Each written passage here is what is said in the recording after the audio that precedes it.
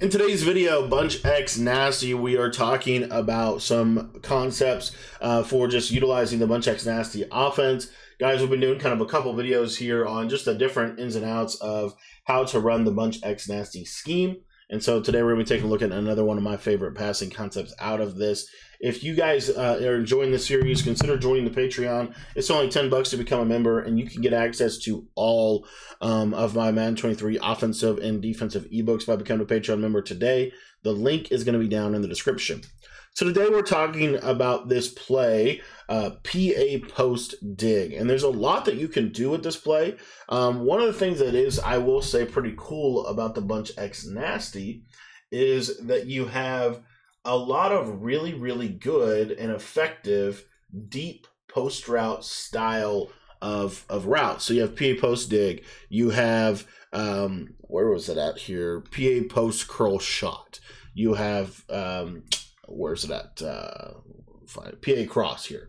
You have a lot of different types of deep post routes. Okay, so we're going to utilize PA post dig, and you also have a lot of play action plays, which is really good because it can help pick up different types of problematic pass pro. So with that being said, my favorite way to set this up is kind of a pretty cool little slant post concept. So what we're going to do is we are going to streak our slot receiver. We're going to run this with our bunch to the wide side of the field. We're going to streak our slot receiver. We're going to slant Gronkowski.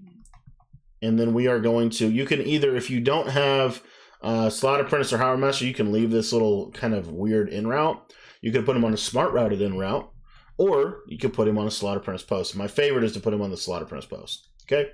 So what you're going to see is we have slant post. So against man-to-man, we're going to have pretty good success rate. The slant or the post should get open against man-to-man. You also have this deep post route. This deep post route, to me, is one of the most important routes in the game this year for giving you some big play potential, whether it be against zone or man, as you see right there, able to get over the top of the man coverage. Now, if it's a true, like in this scenario right here, like it's kind of a true man coverage, if I know that it's a true man coverage, I might not put that guy deep because it's going to be kind of putting him in conflict. You'll see here that you'll still be able to hit this over the top. But, you know, again, the deep streak does clear out pretty much every zone, which is helpful. Then you have your tight end on the slant right there, as you can see, coming over the middle and able to attack man coverage. So you have a lot of options on this play, specifically as it pertains to man coverage. Like, you should be able to pretty easily attack man. Sometimes that tight end will get caught up in the line of scrimmage, but generally speaking, you're going to be fine. A lot of people are going to run either 3-3 cub or dollar. So let's say, for example, they run 3-3 cub. The beauty of play action is it should help you pick up this blitz. So you'll see here, able to pick up the blitz well. Of course, I get an instant shed, but the tight end was wide open. You had pretty much everything open there. So that's the idea. This is really a really good route combo for man-to-man, like really good. I don't know why I'm getting instant shedded though on that left side, but that's just practice mode, I guess.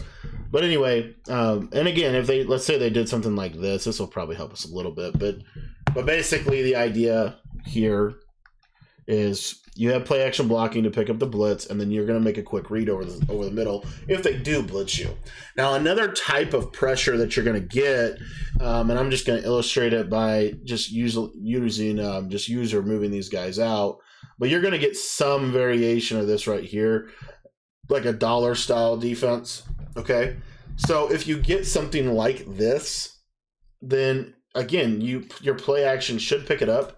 And this post route in the middle of the field should be wide open for you. Now, there's so much that I could talk about in terms of building around this post route. Like, I'll give you another example of something else we could do with this play. And that is essentially, we're going to streak our tight end now. And we're gonna actually, no, we're not. We're going to do this. And then when we motion him, we're going to snap it like that so that it's almost like a trail concept. And then you have that, the drag, the slant, and then you have that deep post over the middle of the field. So those are some cool stuff. Now, let's get into why this play is really good against zone coverage, okay? So, and again, it can be zone out of dollar, it can be zone out of anything. Okay, this play is really good against zone, and the reason why is because this deep post route should pretty much bomb every zone coverage in the game, as you can see. Of course, I say that.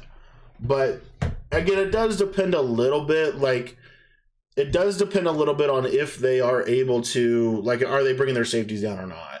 Are they rotating coverage? Like, for example, you know, are they running a cover 3 cloud, or are they running more of a cover 3 buzz, you know, or a cover 3 sky? Those are all like kind of questions. But by and large, this should pretty much cook zone if you freeform it up into the space that is open on the field, just like that right there. There's that little pocket that you can hit it. Now, there's another window that you can hit this play against zone that I did want to quickly point out, because I do think it's important. It's actually a really important window. Let's say that they go user the tight end route, okay? You can throw this right here and ag it in front of that inside third defender. So you do have the ability to do that as well.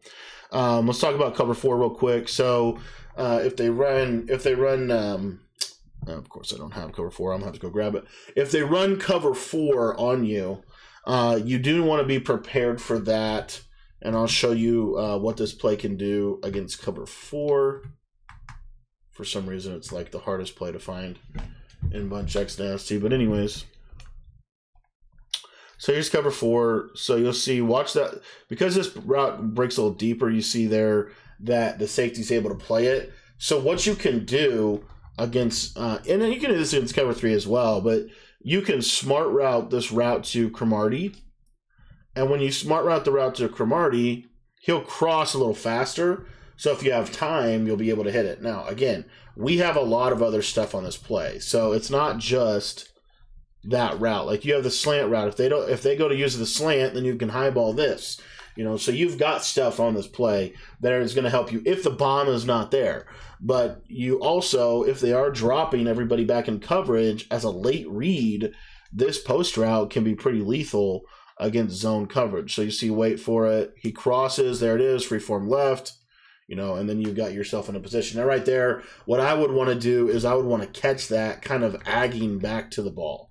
You know, there's certain ways to user catch in this game where if you ag back to the ball, it's a little bit more helpful. So here you see, there it is. There's a cover 4 beater. And that's kind of what it's supposed to look like. Now, cover 2 is a little bit of a different beast. Honestly, typically in cover 2, they're not going to have a mid-read on the field.